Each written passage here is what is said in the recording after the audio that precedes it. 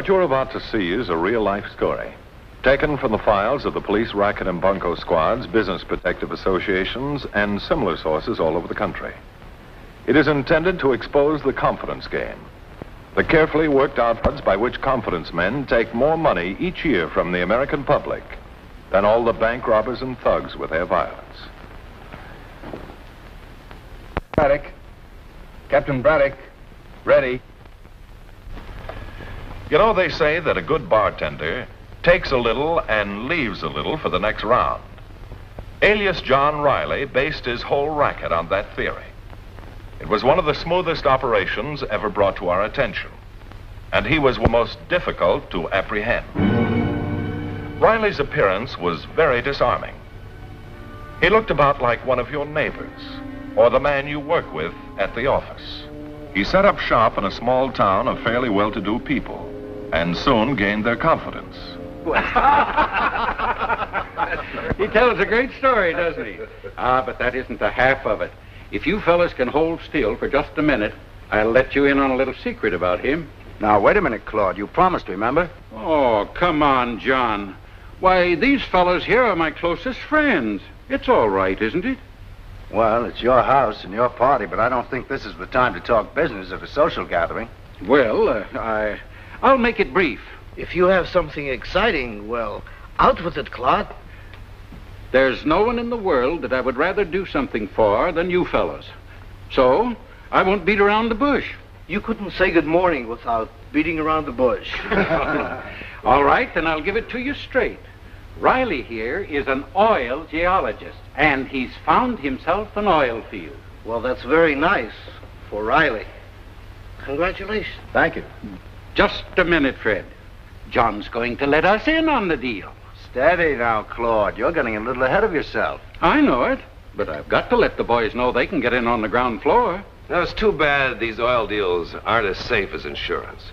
With insurance, a man can expect a comfortable return for his money. Oh, hell. Don't start talking about insurance. Now, this oil field happens to be right in our own backyard. Well, then why don't you let Riley tell us about it? At least he knows what he's talking about. Well, I guess you're right at that. After all, my business is hardware. Oh, John, would you mind telling these hardheads here what I'm trying to say? Well, I still don't think this is the time for business, so I'll make it brief. Besides, it's getting late, and I know you fellas have to get up in the morning for an early golf day. I'm sorry, Riley, but I have to get up even earlier than the rest. Besides, I've sunk all my available cash in a real estate venture, so I couldn't take advantage of an oil deal, even if the returns were guaranteed. Okay, Henry. But when we're rolling in money, don't you dare to say I didn't tell you. I won't, and I sincerely hope it happens. Well, good night, you duffers. Been a pleasure meeting you, Mr. Riley. Thanks, Simpson. And believe me, I think you're the smartest man here. Even though I am in a position to guarantee returns, real estate is still the safest investment. Well, thanks for a nice evening. See you sandblasters on the first tee at 7. Now, try to be early for a change. If that happens, the world will come to an end. Riley was such a smooth operator, he didn't waste time on the easy marks. He just let them all sell themselves and each other. Good morning, Mr. Riley. This is an unexpected visit. Good morning. Be with you in a minute. How is the oil field going? Not bad. But I want to talk about real estate this morning. Oh, well, sit down. I'm thinking of making Springfield my home from now on. So I thought I'd better buy a house. Good. Maybe I can help you. I've already put my Cleveland place up for sale. Where is your house in Cleveland? Maybe I can arrange a trade. On Green Street, out in the Shaker Heights section. We don't have to waste time looking for a trade. Do you know of a good buy for around $25,000? Small house with nice grounds? Got just the place for you. I think you'll like it. Here. Here's a set of photos covering the whole place. Oh, yes. Not bad. Say, I'd like to take a look at this house. And if it's all right, I'd like to send these on to my wife to get her opinion. Well, can my girl mail them to her while we look at the property? Oh, that won't be necessary. I'll have to write to her tonight anyhow. Meantime, I'd like to take a look at this house. Sure. Take it right over there now. John Riley would have made a great fisherman. He offered his bait with just enough finesse to attract his fish. then sat back and waited for him to swallow it. Good morning, Charlie. Morning. What can I do for you, Brother Simpson? Get me a financial report on John Riley. He wants to buy a piece of property from me. John Riley. What's his business? Calls himself an oil man, geologist. What's his address? Cleveland. That's a big town. Well, I couldn't wangle the street number. It's on Green Street in the Shaker Heights district. That's all I know. I guess Broad Street and Bond can run him down from that, if he's listed. Soon as possible, eh, Charlie? I'll get right on it. Call you when I hear anything. Thanks. With his big fish nibbling, Riley returned to business as usual. Being something of a psychologist, he also knew that there's no better bait for suckers than an attractive woman. So he had his pretty partner join him, just to keep the small fry ranging round the hook. Good morning. May I help you? I wanted to see Mr. Riley. Anderson's the name. This is Mr. Porter and Mr. Stimson. Yes, he mentioned you gentlemen. I'm Wanda Hurley, his secretary. I just arrived from Cleveland. How do you do? Mr. Riley, Yes? Mr. Anderson and some gentlemen are here to see you. Good. Send them in.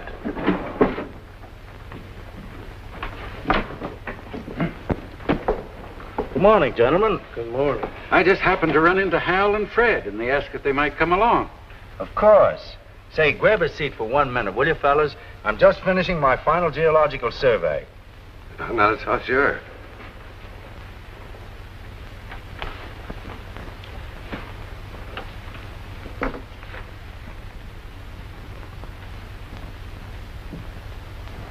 That does it. This field is a natural. Do you really think so? I'd stake my reputation on it. Well, I just wanted Hal and Fred to see your office and get better acquainted. I had a chance to tell them more about your proposition Sunday while we were on the golf course, and they surely are interested. We certainly are. Oh, yes, indeed. I know Mr. Porter is in the insurance line. I don't believe I caught your business. I do a little digging myself. Some sort of construction work? No, my work is much more grave. You see, I own the Stimson undertaking parlor here in Springfield. Get it? Grave business? Oh, yes, of course. Very funny. Well, Claude, I may not be needing any local capital after all. I'm expecting a wire from Chicago, which will probably take care of the whole thing. Now, just a minute, John. After all, you say the field is near Springfield. I think you should give us local citizens first crack at your proposition. Yes, we'd certainly appreciate your explaining the deal to us. As you know, Claude gets a little mixed up when he isn't talking about hardware. Well, all right. A promise is a promise. This geological map is one I compiled myself from findings which took over 3 months of intensive field work. Now, as you may or may not know, oil can be found only under certain conditions. Those conditions were formed beneath the Earth's crust millions of years ago. But the geologist should recognize those subsurface conditions from topsurface structure. Are you following me? Oh, sure. It's just like building a big New York skyscraper. If geologists hadn't told those people that the foundation could stand it, they never would have built those things. That's right, Fred. You've got the idea. But to get back to oil structure, this spot here shapes up perfectly. And what's so great about it, it will be a shallow well. What does that mean? Well, it costs so much per foot to drill an oil well. And you get just so much a barrel for the oil. You see, the deeper you go, the more you lower your margin of profits. Exactly. That's why I spent so much time looking for a structure like this one. Excuse me, Mr. Riley. This wire just arrived from Chicago, and I thought it might be important.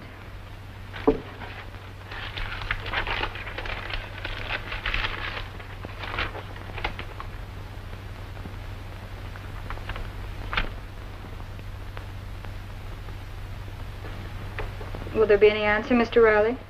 No, that'll be all, Miss Hurley.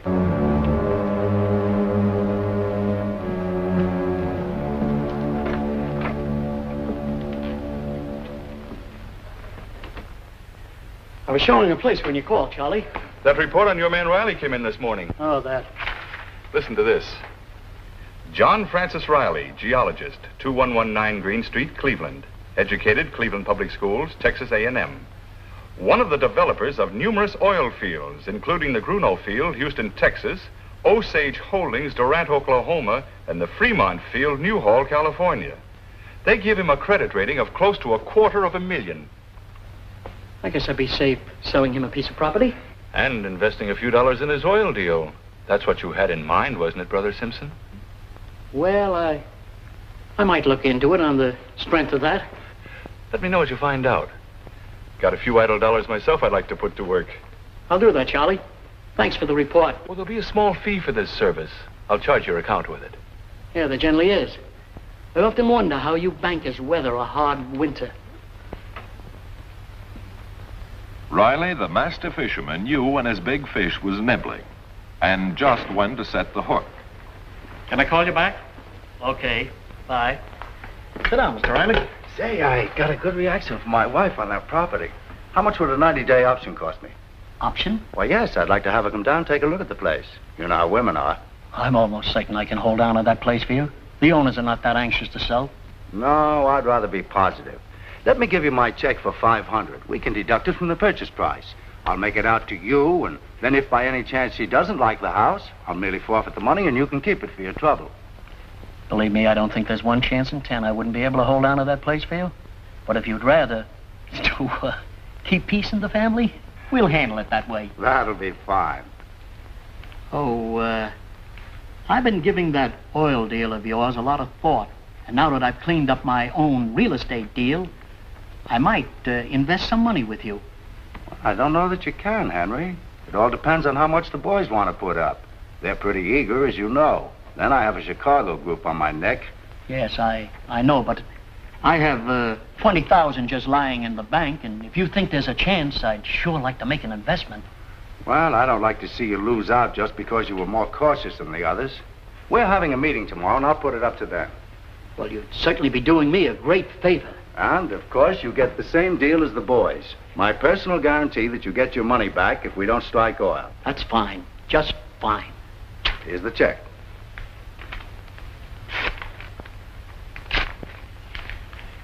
The least I can do is to hold on to that house for you. Well, if you're sure you can hang on to it. By the way, Henry, it might be a good idea if you drop by my office tomorrow at 10 for that little meeting. I'll do it. Good, Henry. I'll see you then. Riley also was an artist at playing his fish. Gently and carefully, he led them to the landing net. My reason for wanting to expedite this matter is a simple one, as you'll see from a copy of my lease. If I start drilling within the next 3 weeks, the owner of the property receives 8%, the usual royalty. But if I haven't spotted in by that date, the percentage doubles. That's what I told you, I think. And 90 days after that, it goes up again. How much capital will you need to bring in this well, John? Oh, in the neighborhood of $100,000. That's a pretty rich neighborhood for my blood. That much, John? For a shallow well? Oil is a gamble, Claude, and we need a little cushion. Well, now, according to my figures, we can raise $45,000 right here in this room. Charlie Fry wants in, if it's all right. Good. How much is he good for? 15, 20 maybe. I could dig up another 10. That leaves a balance of about 25. Well, anyhow, it was a nice try, Claude, but I can't hold off that Chicago group any longer. Well, can't you get them to make up the difference? You don't know that gang of cutthroats. It's all or nothing with them. Well, there must be some way for us to keep this in the family. There's got to be. How about setting aside a block of stock for the small investor, say in units of $100? Oh, Yeah, sure, there's a good idea. We wouldn't That ought have to a bit work. of trouble doing that, not in this town. The small investor has always been a headache in a deal like this. They never fail to cause trouble. Look, we can raise the rest of this capital among our friends, people we know. Well, all right. If you fellas think you can raise the rest of the money from small investors and at the same time get proxies to vote their stock so they'll stay out of my hair, I'll string along with you for a few more days. Well, now we're getting somewhere. Sure. Come on, let's get out and get to work. Come on, let's keep. So the big fish rounded up the little fish for Riley. The master fisherman dropped his last enticing piece of bait into the pool. The guarantee of the return of their money in case of failure. Here are the guarantee agreements, Mr. Riley. Thank you. They're complete except I left a space to write in the time limit. You better sit down, Wanda. I'll need you to witness our signatures. Yes, sir.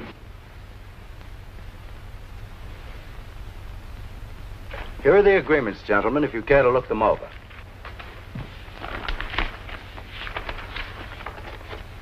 Now, about the time limit on the return of your money, what would you suggest? What do you think it should be, John? Oh, I'd rather hear from you fellas on that. We don't know anything about the oil business. Well, I have a suggestion for the time limit, Mr. Riley. If you don't mind. Thank you, Wanda. We'll let the gentlemen decide that. Now, don't be so harsh on the young lady. She probably has a good suggestion. Very well, Wanda. What's your suggestion? Well, I thought you might make the time limit the same as you did with those friends in the Texas field. You forget they were all very wealthy men. Actually, if the field hadn't come in, they never would have missed the money. How much of a time limit did you give them? Oh, we merely decided to make it read as soon as possible, with a maximum of 10 years in which to return their money in full. However, they never had to exercise that part of our agreement. The wells are still pumping. I see no reason why we can't have the same time limits. Well, I think that's all right. All right. Fine. We'll write in that part of the agreement. We'll be in business. Oh, there's just one thing more we must agree on, gentlemen. I am not to be interfered with in the drilling of this well. And since I'm personally guaranteeing your investment, I reserve the right to stop drilling at any time if the findings should indicate I'm pouring my money down a dry hole. You're the oil man. Sure, of Nothing to course. worry about. Well, it looks like take a little, leave a little Riley has gone overboard this time. He's guaranteeing to give it back to the suckers. But as I said before, Riley was one of the smoothest con men that this department ever had to deal with. In a moment, you'll see why. The capital for the Riley Oil Development Company was raised, all right. 100,000 nice, round, fat dollars. Now, for someone less smart than Riley, this was the time to pull out. They actually started to drill for oil. Now, about this time, I received a long-distance telephone call. A call that I had been waiting for some time. And I took off for Springfield. Greetings. Hello, darling. How was the trip? It's in the bag.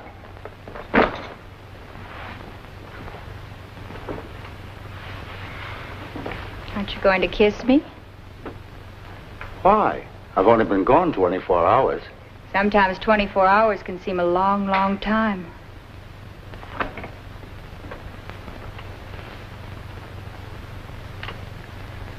That'll do for now. You're my secretary, remember? Keep your mind on the job at hand. Never let you down yet, have I? No, but I don't want to start now. We're too near the payoff. Which will come soon, I hope. Will tomorrow be soon enough? I'll settle for that. As mysteriously as he had started, Riley stopped drilling for oil. I want everything to go off on schedule. I want to get to the bank just before it closes. I'll set my alarm watch for 2:45. Hello? Yep. What? Shut down. What? When did you shut it down?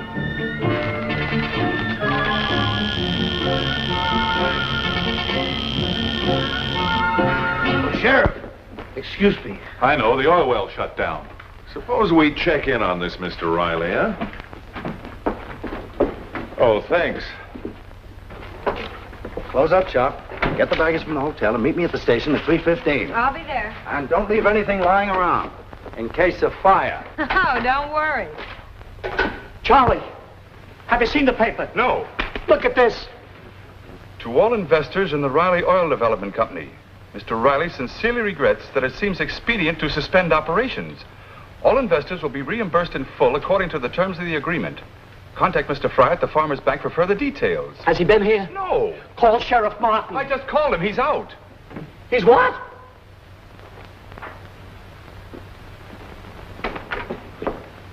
We're looking for John Riley. Well, he's not in. If you're investors in the company, contact Mr. Fry at the bank and you'll all be paid in full. And here's a letter of regret. I'll take that letter, Sheriff. And now let's hurry over to the bank with Miss Hurley here.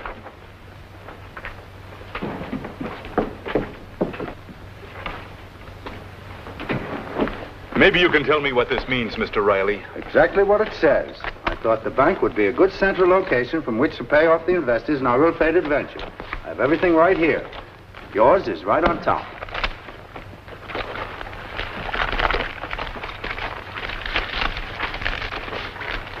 Good afternoon, gentlemen. Government bonds? If we'd have wanted to make an investment in defense bonds, we could have bought them ourselves. Perhaps that's what you should have done, gentlemen. You're both under arrest. You may have a little trouble making it stick. I think you'll find our transaction perfectly legal. You may be right, but we'll let the courts decide that. I don't think the courts will find any loophole in my contract with my investors. It merely calls for the return of their money in case the field does not come in. I've returned their money. You mean 75% of it? These bonds were purchased recently. They're not worth the face value until they mature. And we'll have to wait 10 years. It is exactly the time limit of my responsibility under the terms of our contract, remember? Leaving you with an immediate profit of 25%, which isn't bad in any line of business. Except for one thing, Cartwright. You happen to be in the wrong business. Cartwright? Yes, that's just one of his names, his real one, I think. He has several others that he uses from time to time. But I don't understand. We had this man investigated, and the report was all right. Yes, here it is. They gave him a very high rating. Oh, this is a report on a legitimate geologist who lives in Cleveland. A very successful man by the name of John Francis Riley.